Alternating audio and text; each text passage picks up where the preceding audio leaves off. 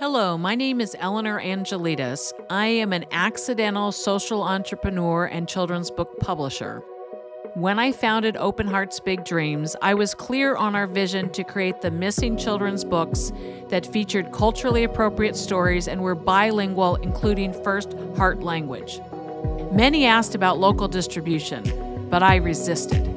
Printing was happening in some form in Ethiopia, and products moved around the country. So once we had the content, I was confident, or maybe I just hoped, that part of the challenge would be solved by someone else. We found great collaborators who, when they got grant funds, printed and distributed our books on a project basis. But I kept getting requests for the books from others who didn't have access to those types of funds and wanted our books. In 2021, we decided to take a leap of faith when a persistent collaborator offered us a $10,000 grant to start local printing. We asked an entrepreneur if he would help us figure out this new focus and got an enthusiastic yes. We started self-publishing to avoid all the costs and logistical challenges of having to create and distribute physical goods.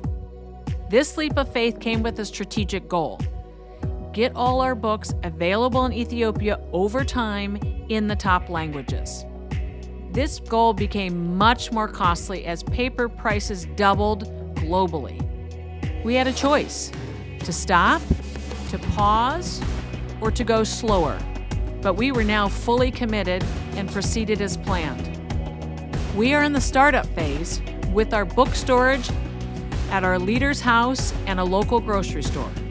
We have spent a huge amount of our small budget to get over 125 titles in multiple languages available to the community.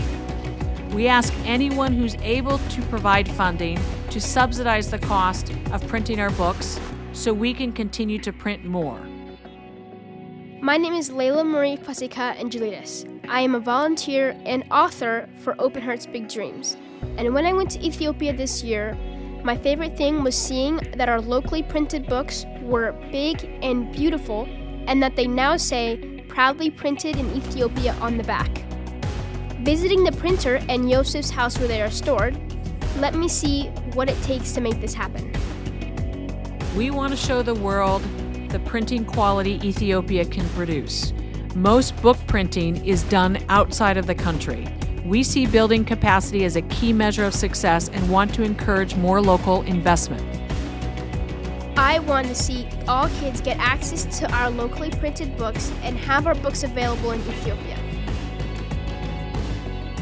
Please consider supporting this effort. The cost of a cup of coffee for many equals one book printed. Help us spread a love for books to kids across Ethiopia. As one kid told us about our books, these are everything.